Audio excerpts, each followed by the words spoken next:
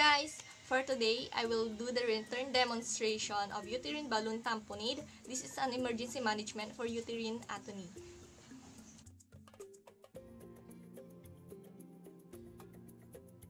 Good day guys! For today's video, I will do the return demonstration or I will explain the return demonstration of uterine balloon tamponade. Of course, first for the assessment, assess the woman's status first.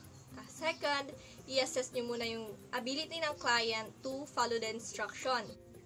For the planning, gather all items that you will need for the procedure for easy accessibility. So, prepare the equipment, the intrafoley catheter, 50cc syringe, 1 povidone iodine, 2 sterile gloves, tapos yung saline solution, but I don't have it. So, kaya, ito na lang. For the return demonstration, pwede namang improvise. So, I have here. And then, for the separate equipment, prepare nyo yung tape. Tapos yung gunting. And then, yung gagamitin yung uterine balloon tamponade later. Okay, so I will explain the procedure. For the implementation, identify your client, introduce yourself, and explain the procedure to obtain client's cooperation and to work simultaneously.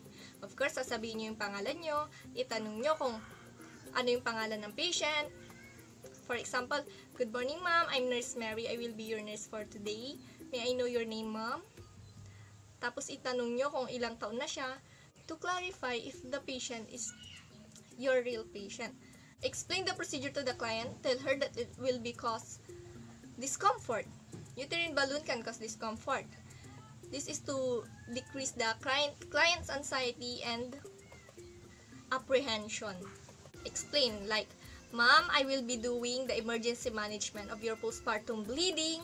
It can cause discomfort, ma'am, but I encourage you to relax, stay calm, and take a deep breath while I'm doing the procedure. So, I will be doing a uterine balloon tamponade and insert it inside your uterus to stop the bleeding. Explain the procedure provides and or obtains the client's cooperation to work simultaneously, and of course, it decreases the anxiety of the patient and the apprehension. After explaining the procedure to your client, encourage her to urinate. Ask the client like, okay ma'am, if you can stand, I will assist you to urinate. If you feel dizzy, I can offer you a bedpan or I can catheterize. This is to help you to urinate because a full bladder can weaken the contractions of the uterus and can delay the separation of the placenta. After the patient's voided, assist him to lie in bed with her legs apart. And of course, drape the patient to provide privacy. You tell her that, okay ma'am, I will assist you now in bed with your legs apart. And don't worry ma'am, I will drape you properly and I will only expose the area that I only need to assess to provide cooperation and to maintain the privacy of the patient. After positioning the client on bed, start intravenous infusion and incorporate 10 units of oxytocin in a liter of intravenous fluid. This is to restore the blood loss, to treat shock, and to help the uterus while contracting to stop bleeding. After making the intravenous infusion and incorporating the 10 units of oxytocin, next is wash your hands and put an antiseptic solution over the woman's perineum and thigh. And then put your gloves.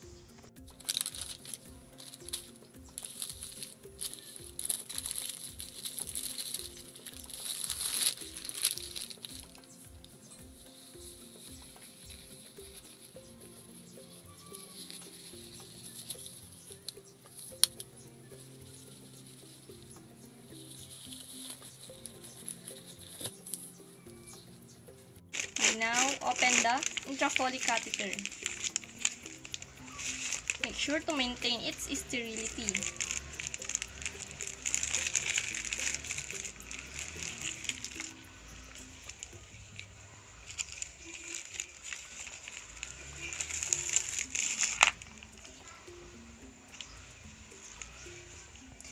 test the balloon of the intrafollic catheter for its patency.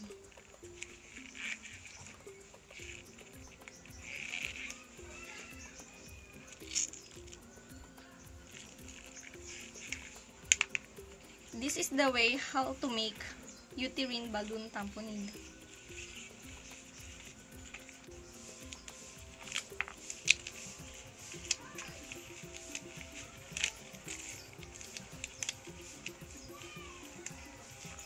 After making the uterine balloon tamponade, inflate it first with the saline solution to test if the valve that we use for uterine balloon tamponade there's leakage, but if none, insert the deflated balloon inside the mother's uterus, and when it is already inside the uterus, inflate a saline solution minimum of 250 ml up to 500 ml of saline solution until it can sink in the cervix. For example, if you already inflated a 300 ml of saline solution and the bleeding is continuously, inflate again, add additional 50 ml until it can sink in the cervix. The maximum of inflated balloon inside the uterus is 500 ml. Inflating appropriate amount of saline solution, and until it can sink in the cervix, clamp the end of the catheter and tape it into the patient's thigh for gentle traction of the catheter.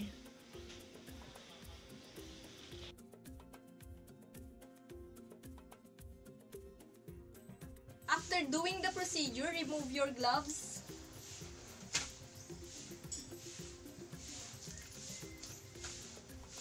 and discard it properly, and proceed to hand washing for infection control. After the procedure, I will continue to monitor the vital signs, urine output, fundal height, vaginal bleeding, and the amount of blood loss to monitor if the patient is experiencing hypovolemic shock. And I will document the procedure on the nurse's notes. And if the bleeding is not subside, I will refer the client into a CMOC facility. Documentation provide accurate data in the care of my patient.